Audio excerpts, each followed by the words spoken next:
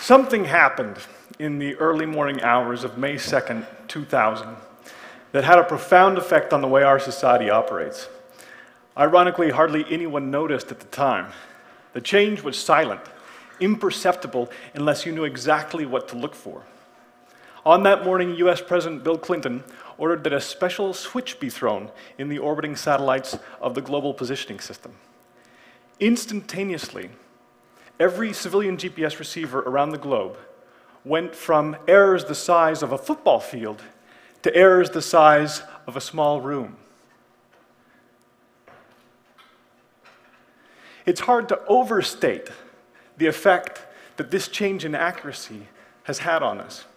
Before this switch was thrown, we didn't have in-car navigation systems giving turn-by-turn directions, because back then, GPS couldn't tell you what block you were on, let alone what street.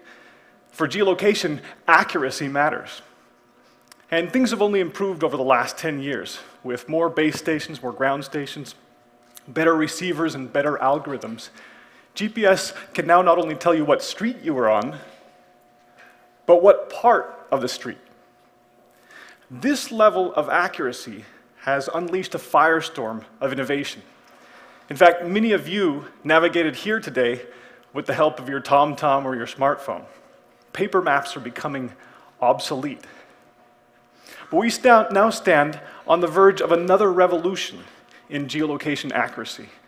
What if I told you that the 2-meter positioning that our current cell phones and our TomToms give us is pathetic compared to what we could be getting? For some time now, it's been known that if you pay attention to the carrier phase of the GPS signal, and if you have an internet connection, then you can go from meter level to centimeter level, even millimeter level positioning. So why don't we have this capability on our phones? Only, I believe, for a lack of imagination. Manufacturers haven't built this carrier phase technique into their cheap GPS chips because they're not sure what the general public would do with geolocation so accurate that you could pinpoint the wrinkles in the palm of your hand. But you and I and other innovators, we can see the potential in this next leap in accuracy. Imagine, for example, an augmented reality app that overlays a virtual world to millimeter-level precision on top of the physical world. I could build for you a structure up here in 3D, millimeter accurate, that only you could see, or my friends at home. So this level of positioning, this is what we're looking for. And I believe that within the next few years, I predict, that this kind of hyper-precise, carrier phase-based positioning will become cheap and ubiquitous, and the consequences will be fantastic. The holy grail, of course, is the GPS dot. Do you remember the movie The Da Vinci Code? Here's Professor Langdon examining a GPS dot, which his accomplice tells him is a tracking device accurate within 2 feet anywhere on the globe. But we know that in the world of nonfiction, the GPS dot is impossible, right? For one thing, GPS doesn't work indoors. And for another, they don't make devices quite this small, especially when those devices have to relay their measurements back over a network. Well, these objections were perfectly reasonable a few years ago, but things have changed. There's been a strong trend toward miniaturization, better sensitivity, so much so that a few years ago, a GPS tracking device looked like this clunky box to the left of the keys. Compare that with the device released just months ago that's now packaged into something the size of a key fob.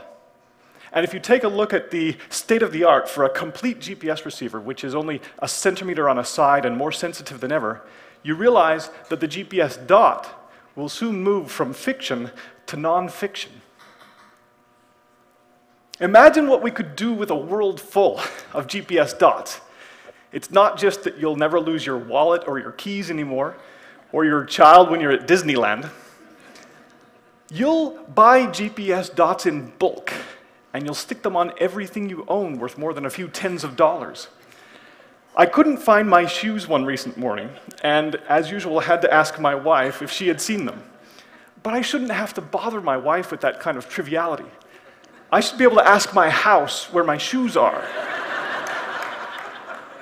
Those of you who have made the switch to Gmail, remember how refreshing it was to go from organizing all of your email to simply searching it. The GPS dot will do the same for our possessions. Now, of course, there is a flip side to the GPS dot. I was in my office some months back and got a telephone call. The woman on the other end of the line, we'll call her Carol, was panicked. Apparently, an ex-boyfriend of Carol's from California had found her in Texas and was following her around. So you might ask at this point why she's calling you. Well, so did I. But it turned out there was a technical twist to Carol's case. Every time her ex-boyfriend would show up, at the most improbable times in the most improbable locations, he was carrying an open laptop. And over time, Carol realized that he had planted a GPS tracking device on her car, so she was calling me for help to disable it. Well, you should go to a good mechanic and have him look at your car, I said. I already have, she told me. He didn't see anything obvious, and he said he'd have to take the car apart piece by piece. Well then, you better go to the police, I said. I already have, she replied. They're not sure this rises to the level of harassment, and they're not set up technically to find the device. Okay, what about the FBI? I've talked to them too. And same story. We then talked about her coming to my lab and us performing a radio sweep of her car, but I wasn't even sure that would work, given that some of these devices are configured to only transmit when they're inside safe zones or when the car is moving. So there we were. Carol isn't the first and certainly won't be the last to find herself in this kind of fearsome environment, worrisome situation caused by GPS tracking. In fact, as I looked into her case, I discovered to my surprise that it's not clearly illegal for you or me to put a tracking device on someone else's car. The Supreme Court ruled last month that a policeman has to get a warrant if he wants to do prolonged tracking. But the law isn't clear about civilians doing this to one another. So it's not just Big Brother we have to worry about, but Big Neighbor. There is one alternative that Carol could have taken, very effective. It's called the wave bubble. It's an open source GPS jammer developed by Limor Fried, a graduate student at MIT. And Limor calls it a tool for reclaiming our personal space. With a flip of the switch, you create a bubble around you within which GPS signals can't reside. They get drowned out by the bubble. And Limor designed this in part because, like Carol, she felt threatened by GPS tracking. Then she posted her design to the web. And if you don't have time to build your own, you can buy one. Chinese manufacturers now sell thousands of nearly identical devices on the internet. So you might be thinking, the wave bubble sounds great. I should have one. Might come in handy if somebody ever puts a tracking device on my car. But you should be aware that its use is very much illegal in the United States. And why is that? Well, because it's not a bubble at all. Its jamming signals don't stop at the edge of your personal space or at the edge of your car. They go on to jam innocent GPS receivers for miles around you. Now, if you're Carol or Limor, or someone who feels threatened by GPS tracking, it might not feel wrong to turn on a wave bubble. But in fact, the results can be disastrous. Imagine, for example, you're the captain of a cruise ship trying to make your way through a thick fog, and some passenger in the back turns on a wave bubble. All of a sudden, your GPS readout goes blank. And now it's just you and the fog and whatever you can pull off the radar system if you remember how to work it. In fact, they don't update or upkeep lighthouses anymore. And LORAN, the only backup to GPS, was discontinued last year. Our modern society has a special relationship with GPS. We're almost blindly reliant on it. It's built deeply into our systems and infrastructure. Some call it the invisible utility. So turning on a wave bubble might not just cause inconvenience, it might be deadly. But as it turns out, for purposes of protecting your privacy at the expense of general GPS reliability, there's something even more potent and more subversive than a wave bubble, and that is a GPS spoofer. The idea behind the GPS spoofer is simple. Instead of jamming the GPS signals, you fake them. You imitate them. And if you do it right, the device you're attacking doesn't even know it's being spoofed. So let me show you how this works. In any GPS receiver, there's a peak inside that corresponds to the authentic signals. These 3 red dots represent the tracking points that try to keep themselves centered on that peak. But if you send in a fake GPS signal, another peak pops up.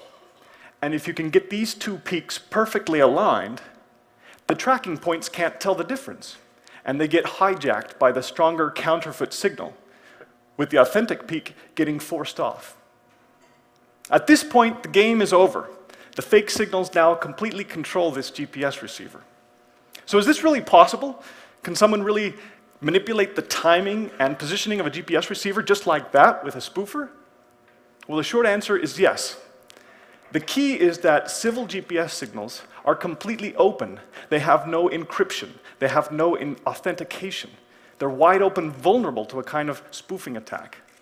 Even so, up until very recently, nobody worried about GPS spoofers. People figured that it would be too complex or too expensive for some hacker to build one.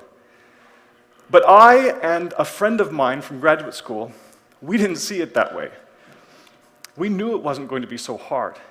And we wanted to be the first to build one so we could get out in front of the problem and help protect against GPS spoofing.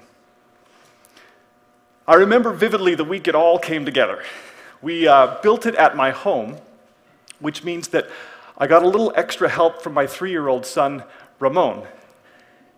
Here's Ramon looking for a little attention from Dad that week. At first, the spoofer was just a jumble of cables and computers, though we eventually got it packaged into a small box. Now, the Dr. Frankenstein moment, when the spoofer finally came alive and I glimpsed its awful potential, came late one night when I tested the spoofer against my iPhone. Let me show you some actual footage from that very first experiment. I had come to completely trust this little blue dot and its reassuring blue halo. They seemed to speak to me. They'd say, here you are, and you can trust us. So, something felt very wrong about the world. It was a sense almost of betrayal. When this little blue dot started at my house and went running off toward the north, leaving me behind, I wasn't moving. What I then saw in this little moving blue dot was the potential for chaos.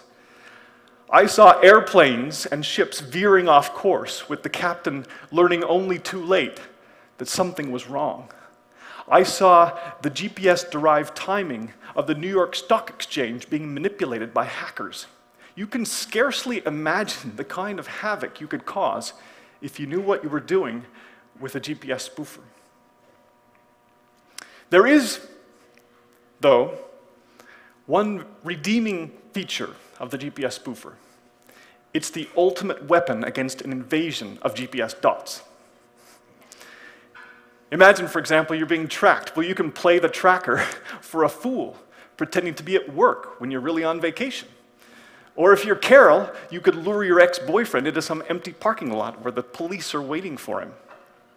So I'm fascinated by this conflict, a looming conflict, between privacy on the one hand and the need for a clean radio spectrum on the other. We simply cannot tolerate GPS jammers and spoofers, and yet, given the lack of effective legal means for protecting our privacy from the GPS dot, can you really blame people for wanting to turn them on, for wanting to use them?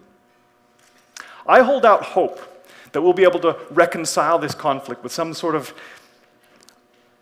yet uninvented technology. But meanwhile, grab some popcorn, because things are going to get interesting. Within the next few years, many of you will be the proud owner of a GPS dot. Maybe you'll have a whole bag full of them. You'll never lose track of your things again. The GPS dot will fundamentally reorder your life. But will you be able to resist the temptation to track your fellow man? Or will you be able to resist the temptation to turn on a GPS spoofer or a wave bubble to protect your own privacy? So as usual, what we see just beyond the horizon is full of promise and peril. It'll be fascinating to see how this all turns out.